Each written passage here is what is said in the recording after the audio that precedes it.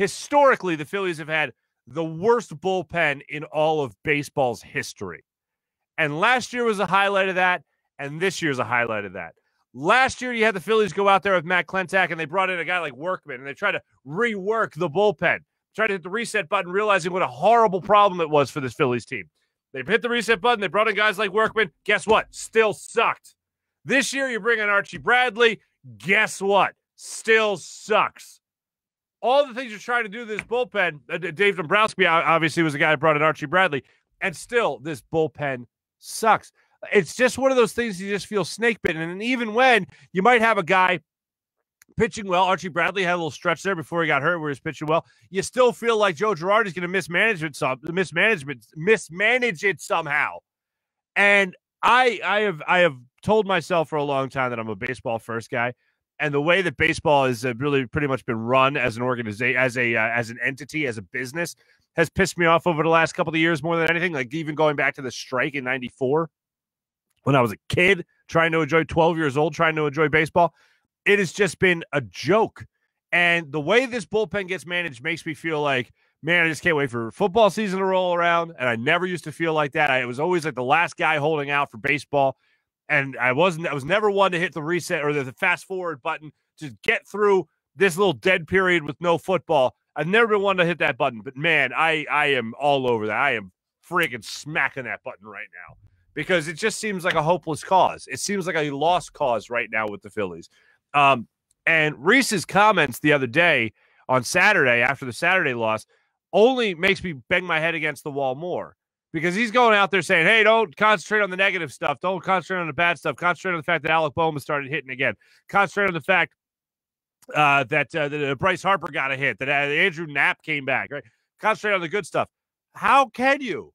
I'm reminded of the great line from Jim Schwartz, former Eagles defensive coordinator. Reminded of this great line about totally different circumstances. Nigel Bradley. Remember when he got caught with the gun at the airport? And that was shortly thereafter he had punched the Cabana Boy. Remember that fun story? Yeah. Well, Jim Schwartz came out and he said, you know, you do enough dumbass things and you get labeled a dumbass. Best way to not be called a dumbass is don't do dumbass things. Well, if you want us to focus on the positive, create a lot more positive things than negative things. Because even in a game where you played bad and you might go through what I like to call the moral loss, there's no moral victories. Well, are there moral losses? Because it does feel like that from time to time. And a moral loss is where you still win the game, but it doesn't feel like it. It feels like you still highlighted more of the negative stuff. But at least those all end with, well, at least they won the ball game. It ends on a positive note. What's going to end on a positive note with this Phillies team? 21 blown saves. And you're 4 games under 500? Yeah, I'm going to go ahead and concentrate on those blown saves. You cut those in half, you're talking about a first-place team. Just cut them in half, talking about a first-place team. Hell, take away a third of them, you're talking about a first-place team. This is unreal what the Phillies are going. Even by the atrocious Phillies bullpen standards, this is atrocious. So let's get to some of the things that these guys had to say. We're going to get, by the way, that a Sixers coming up in a minute here with some of the news that's broken over the last couple of days regarding a possible trade with the Minnesota Timberwolves. Yeah, okay. I'm going to address it simply because it's out there, and hopefully me addressing it just makes it go away because it's the dumbest idea for a trade in the history of trade ideas. But anyway, let's hear from, first off, the guy who started this thing off yesterday, Spencer Howard, who pitched just 2 1/3 yesterday. He allowed 2 runs in his time out there. And Spencer Howard has kind of gotten spot starts, if you will. He hasn't exactly gotten the equal opportunity to go out there. Like, for instance, he last pitched 8 days ago. And it wasn't even the game that he started. He last started a game 2 weeks ago.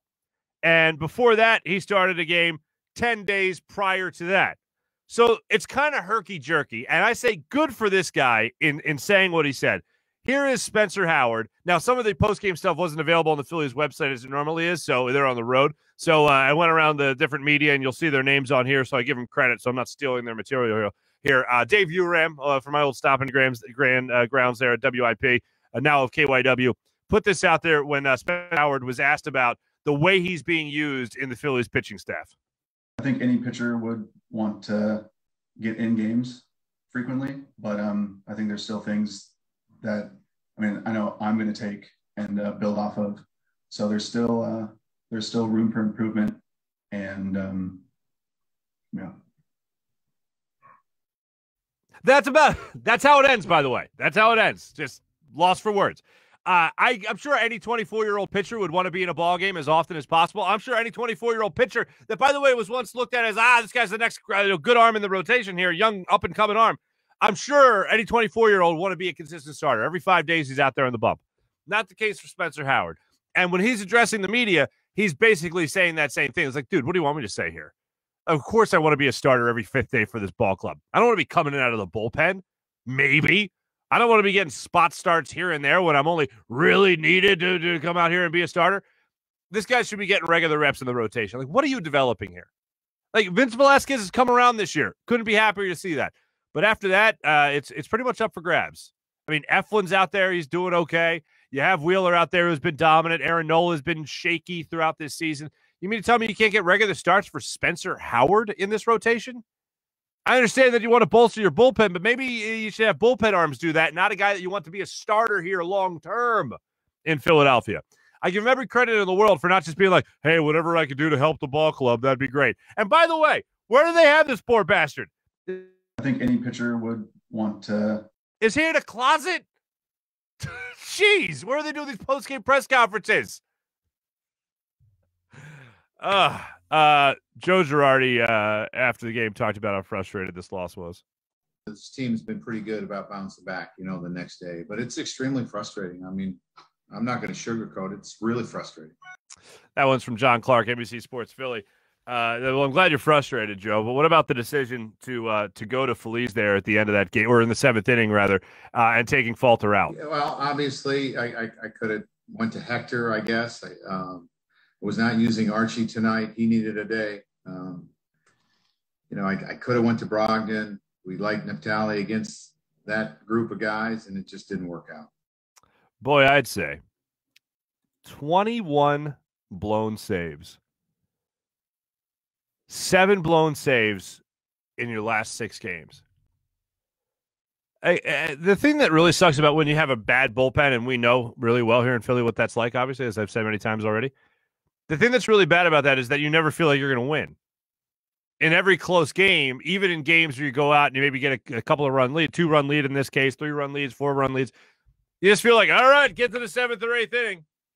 It's like when you know you have a team that collapses in the second half of games, or a hockey team that collapses in the 3rd period, or a hockey team that can't play in overtime, or a hockey team that sucks in a shootout. Like, you just feel like it's always just like a looming cloud over your head.